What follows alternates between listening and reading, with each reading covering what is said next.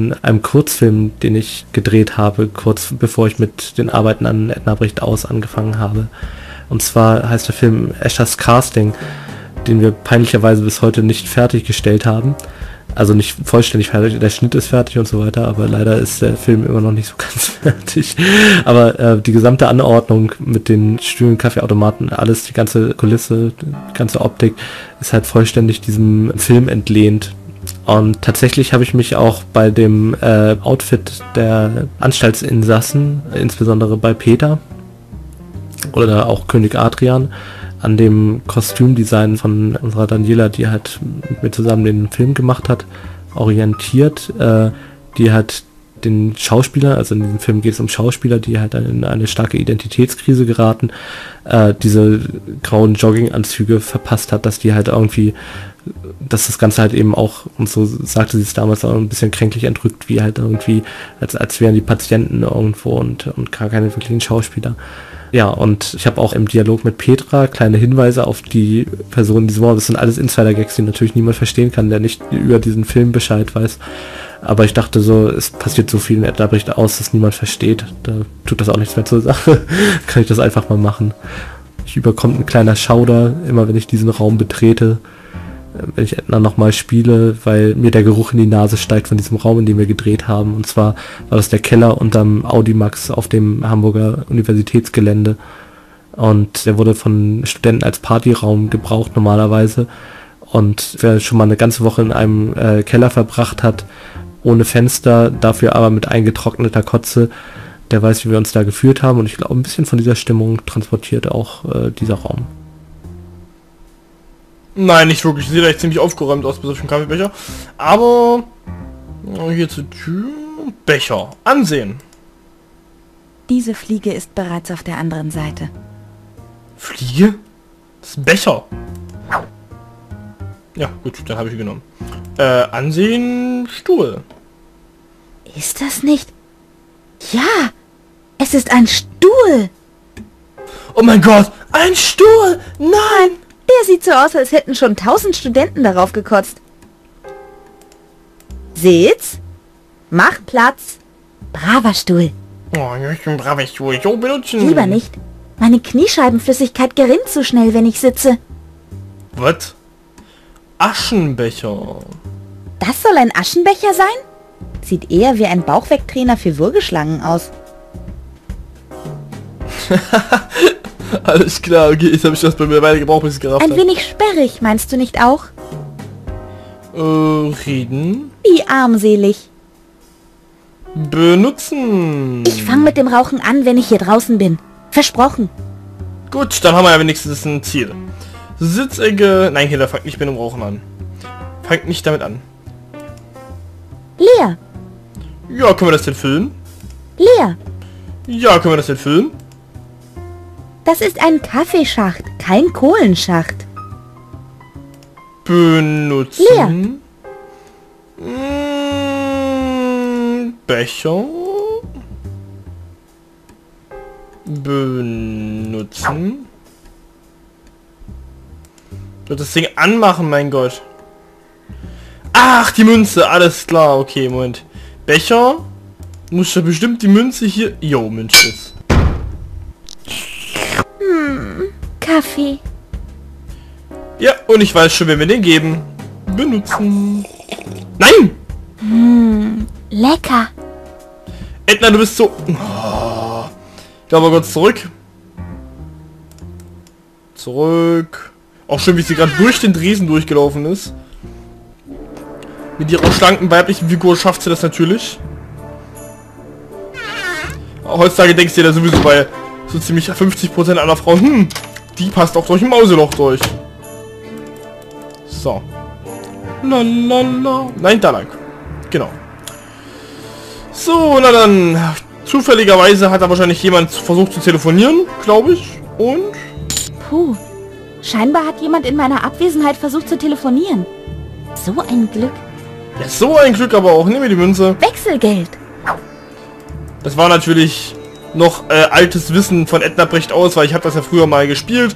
Allerdings muss ich sagen, wir kommen bald an den Punkt, wo ich aufgehört habe zu spielen, also wo ich dann nicht weitergekommen bin.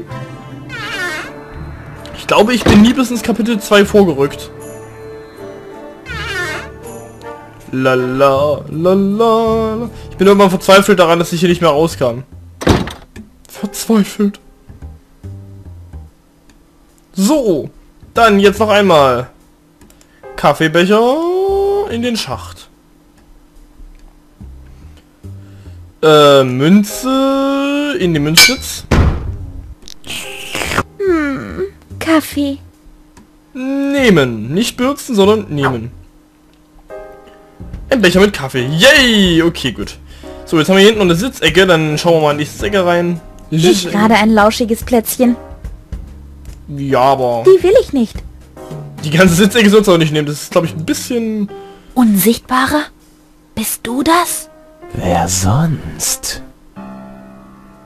No Bock auf Wer rastet der Roastbeef? Der war nicht schlecht. Wer rastet der Roastbeef? Alles klar. Gut. Hier geht's nicht weiter. Nee, okay. Können wir noch irgendwas Lustiges kombinieren? Ich glaube zwar nicht, aber... Nein, danke. Ich esse lieber im Stehen. Nee, okay, gut. Können wir Ketchup mit Stuhl? Ketchup mit Stuhl? Nein, danke. Ich esse lieber im Stehen. Ja, komm hier. Können wir Ketchup mit Aschenbecher? Ich hab's! Mit etwas Ketchup könnten wir... Gib's auf, Kumpel. Dieser Aschenbecher ist zu nichts Nutze, außer Zigaretten darin auszudrücken. Dann verlasse ich diesen Raum empört. Apö! Mit hochgerümpfter Maus. Nase. So. So, dann gehen wir mal hier raus. Da Typi... Was war das da? Moment, da sehe ich was. Da sehe ich doch noch was. Nein, Edna, geh zurück. Ja, geh zurück. Cocktailkarte. Hey.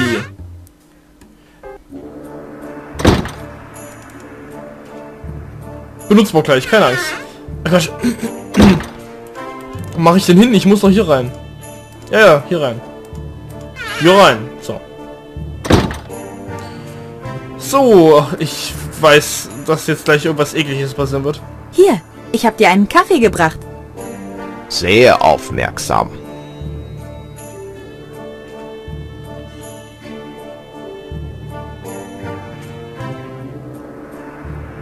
Was zum... Boah! Nee! Oh! Nee! Oh, nee! Ernsthaft? Ich glaube, das gehört dir. Du kannst es gern behalten. Sieh es als kleine Gegenleistung für den Kaffee. Der Kaffee war wohl nicht so gut, was? Er war ein Tritt gegen Schienbein. Oh, nee! Ein klitzekleiner Schuss wird wohl nicht schaden. Delikate Mischung. Was? Oh. Ich will das nicht mit mir rumtragen, das ist ja eklig. Boah, ist das eklig. Boah, ist das eklig. Ah, Cocktailkarte. Oh Mann, der Barmann hat die schlimmste Sauklaue seit Bruce Lee. Bruce Lee hatte die Tigerkralle, Edna. Kein Wunder, dass er nicht leserlich schreiben konnte. Ja, ich will es aber echt angucken. Benutze. Benutzen. Ich will einfach nur Cocktailkarte benutzen. Soll ich es mit Barmann benutzen? Barmann, einen Drink bitte. Ich bediene gerade diesen Herrn. Gedulde dich einen Augenblick. Ja. Aber der Ja, da hat ein Drink, der Barmann sieht das anders.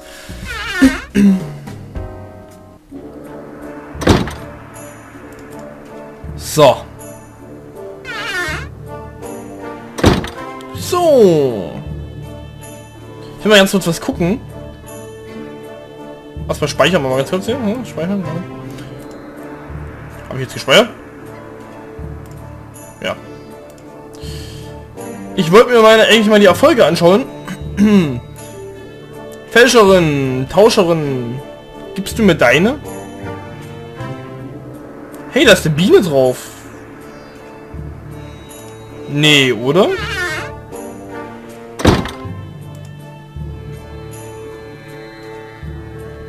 Tauscherin? Brauchst du zufällig Topflappen? Zufällig nicht. Ich habe immer ein eigenes Bad dabei. Und das ist farblich auf mein Kostüm abgestimmt. Wow. Tauschen wir? Na gut, warum nicht? Hey, yay, wir haben Topflappen. Oh cool, die sind wirklich aufs... das ist ja geil. Das ist ja geil. Okay. Mal gucken, ich guck mal, was wir noch so für Folge haben. Ich komme nicht mehr aus den... Achso. Erfolge. Dr. Masters Unterschrift fälschen. König des Aufwischs Siege. Atme den süßen Duft der Freiheit. Poliererin. Ach so, okay. Na gut, trennen wir die beiden Lappen. Bitte nicht. Manche Dinge gehören einfach zusammen. Wie alte Dame und Hund. Oder Münze und Einkaufswagen. Pickel und Teenager. Topflappen und Topflappen. Harvey und Oder Edna. du und ich. Süß, das sagt Ach, sie. Harvey, das war süß. Und schizophren. Gute Idee. Jetzt funkelt sie wie eine vom Blitz getroffene Nacktschnecke. Ich glaube nicht, dass die da noch funkelt. Und jetzt nur noch? Na gut, trennen wir die beiden Lappen. Nein. Bitte nicht. Manche Hör auf, nein, hör oder auf. Pickel und Topf. Ja, okay. Ist zwar süß, aber ich dachte, ich kann das auch polieren irgendwie. Kann ich. Na gut, trennen Nee, okay, wir das die... ist... so. Okay, was haben wir noch? Ich finde es gerade interessant. Wasserplatscher. Wo ist der Wasserbecher? Schreibe einen Hebel oder den... Was? Klappt es mit dem Hebel oder den Aushang? Ein neues Zuhause, Schlauchsteher, Störche nehmen nur komische Vögel, alle Tische, alle Becken, alles Doktor. Ach, alles vollschmieren, okay. So, dann gehen wir erstmal wieder raus.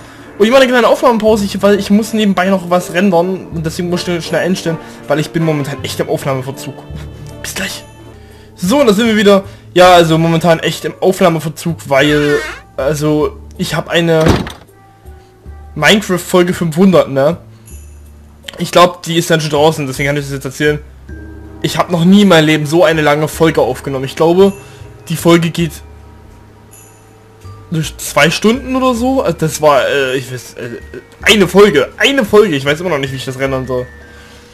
Wie ich das bearbeiten, wie ich das machen soll. Poki kommt. Die Figur des Neurotikers, also des schreckhaften Insassen, der da in der Ecke sitzt, habe ich übrigens schon zu Schulzeiten so ähnlich gezeichnet. Allerdings hatte die damals keine wirkliche Rolle. Ich habe sie einfach nur gezeichnet, glaube ich. Ich habe sie wirklich nur gezeichnet.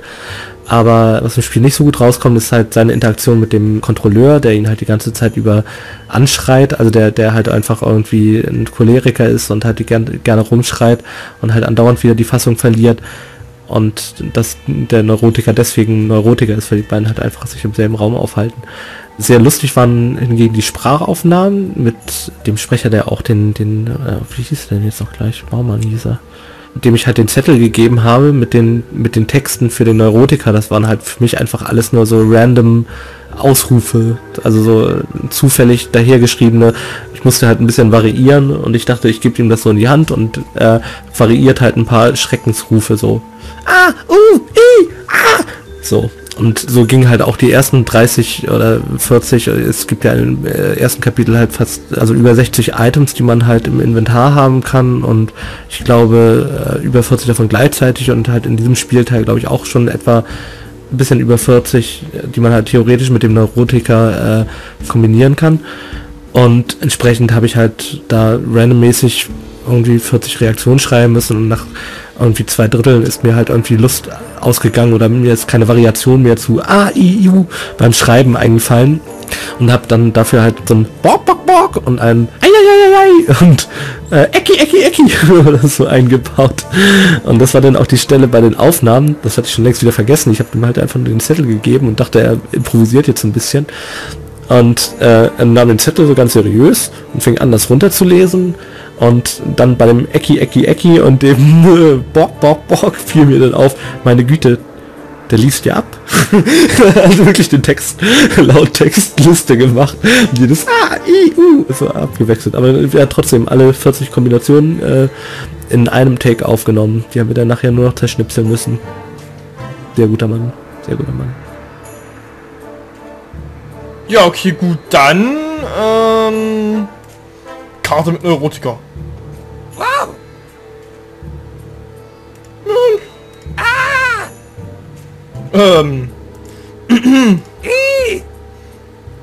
Ja, und, was sagst du dazu?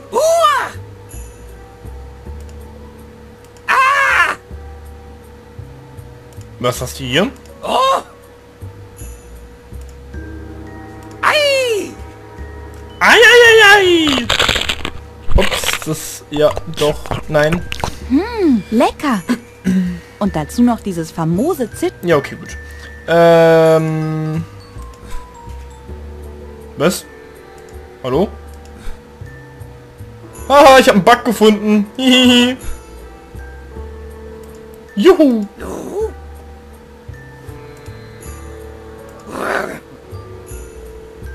Leuchtet die blau jetzt so? Okay. Ach nee, okay.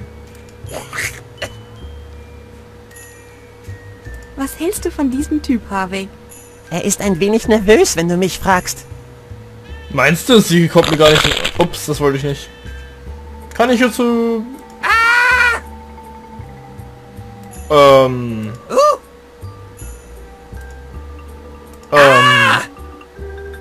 Ja. Die wäre so wie gleich, so wie langweilig. Ja, Ansehen. Er scheint mir ein wenig nervös zu sein. Nehmen. Er scheint mir ein wenig nervös zu sein. Reden. Guten Tag. Benutzen. Er scheint... Ja, okay. Plakat. Ansehen. Plakat. Plakat. Dieses Plakat klärt einen über die korrekte Nutzung des Wäscheliftes auf. Es verschweigt die praktische Anwendung als Nahverkehrsmittel. Oh. Ups. Absicht! Erzähl doch gar nicht. Die Edna Diese ist verliebt. Vorschriften haben hier nichts mehr zu sagen. Sowieso nicht. Benutze. Ich glaube, diese Vorschriften haben hier keine Gültigkeit mehr. Na, seitdem wir im Raum sind, nicht mehr. Kontrolleur. Hallöchen. Himmel, nein. Ein Kontrollfreak. Nehmen. Definitiv nicht meine Gewichtsklasse. Das ist nur der Mantel. Benutzen. Guten Tag. Die Fahrscheine bitte. Was? Fahrschein? Ich sehe gar keinen Zug. Das liegt daran, dass es keinen Zug gibt. Wofür brauche ich dann den Fahrschein? Es ergibt keinen Sinn. Ganz langsam. Der Fahrschein ist natürlich für das Wäscheliftsystem. Der Wäschelift fährt einmal quer durch das ganze Haus. Er macht halt im Keller, im zweiten Stock und hier im ersten. Ich muss mal jetzt was gucken. Nee, nicht Erfolge. Optionen, Musik an, Text. Ach so, das war das Problem. Ich kann Musik und Text nicht unterschiedlich laut stellen. Schade. Ich möchte bitte eine Karte lösen. Haha, guter Witz. Die Fahrscheine sind begehrte Objekte in diesem Haus. Es gibt nur eine Handvoll und du bist noch lange nicht dran. Ach so, aha. Wie bekomme ich denn dann einen Fahrschein? Das ist doch vollkommen unlogisch. Das System ist wasserdicht. Ich habe es mir selbst ausgedacht und es ist wasserdicht. Dann muss es doch eine Möglichkeit geben, eine Karte zu bekommen. Gibt es auch. Alles ist berücksichtigt. Jeder kommt dran, wenn er an der Reihe ist. Aber hier gibt es keine Reihe. Dann gehst du sie wohl besser gleich suchen, oder? Anstatt hier rumzustehen und die Reihe zu blockieren. Wer ist denn als nächstes dran? Als nächstes ist die Nummer 2 dran. Und wer ist die Nummer 2? Das fragst du sie am besten selber. Ich gebe keine Informationen über Passagiere preis. Dein System ist vollkommen unlogisch. Das System ist so wasserdicht wie ein Südwasser. Es kommt einfach immer der Nächste an die Reihe. Aber ich bin die Nächste. Dann kannst du mir auch dein Ticket zeigen. Können denn niemals mehr als die 3 genannten Personen den Wäschelift benutzen? Ich meine, was ist zum Beispiel mit Ticket Nummer 4? Komm hier nicht mit diesem modernen Schnickschnack. Wir haben hier nur die guten, alten, traditionellen Zahlen. 1, 2 und die dritte halt. Die nicht 1 oder 2 ist. Das ist irgendwie, keine Ahnung. Guten Tag. Die Fahrscheine bitte. Ja. Was hat der nervöse Mann dort in der Ecke für ein Problem? Beachte ihn gar nicht. Ich schreie ihn schon die ganze Zeit an, dass er nicht so nervös sein soll. Aber denkst du, er hört auf mich? Vielleicht wäre Vielleicht wäre der Mann weniger nervös, wenn du ihn nicht anschreien würdest. Was? Du meinst, er benimmt sich meinetwegen so bekloppt? Das ist doch... Hey du! Benimm dich gefälligst, als wäre ich nicht da! Sonst komme ich gleich rüber! Und dann hagelt's Arschgranaten!